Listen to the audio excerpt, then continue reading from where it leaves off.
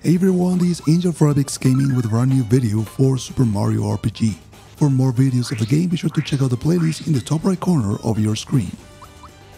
If you're having a hard time defeating Johnny Jones in the post-game of Super Mario RPG, then don't worry, you're not alone. This is a battle that requires you to get good by timing as many attacks and blocks as you possibly can to avoid getting wrecked by Johnny.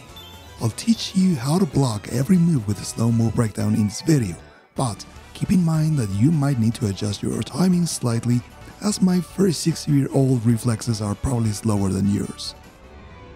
Before we move to the slow-mo breakdown for the fight, let's start with the party composition.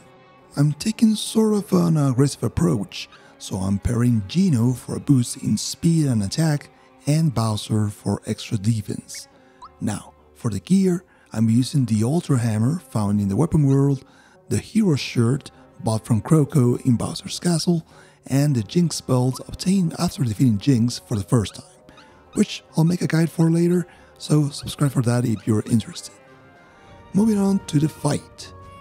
First thing you need to nail is Mario's attacks, obviously, and that's pretty easy. When you see the hammer on top of Mario's head, press A for the perfect timing.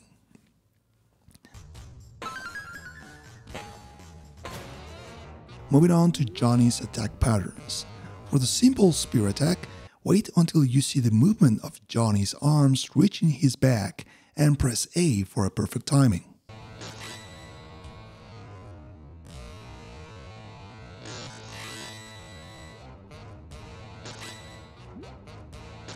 For the Diamond Saw, there are two ways I like to deal with this. The first one is a visual cue. Take a look at the lower left end of the screen and press A as soon as you see the saw coming back. This is extremely difficult to nail and will really depend on how fast your reflexes are because the saw comes back pretty quickly. The other alternative that you have is paying attention to the sound.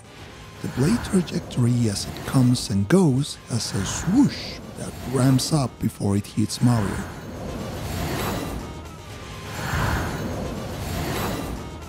As the blade comes back, press the A button when you hear the sound ramping up to do a perfect block.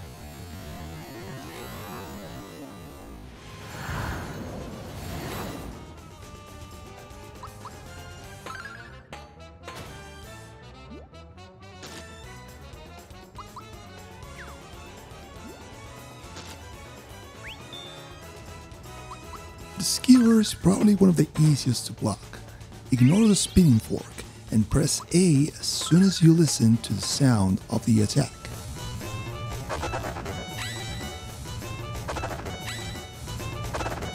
Now, for the Fire Saver, another tricky one that is best countered by listening to the sound. There are 3 bursts of the beam, with the first being the one that strikes you. Count each beam and press the A button while you match the third sound burst. That's 1, 2, 3.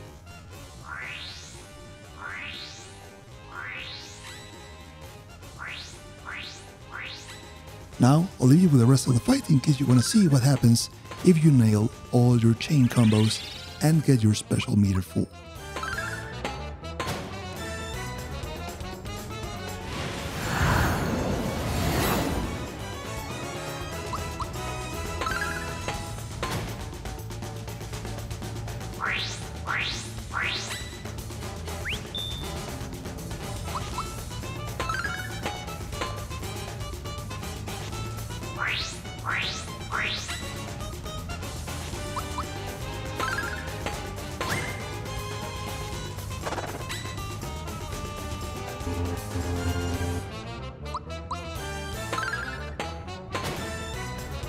And that's it.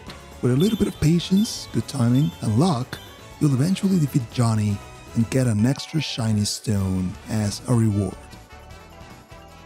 Be sure to check out more Super Mario RPG videos that I will be uploading to his playlist right here as I progress through the game.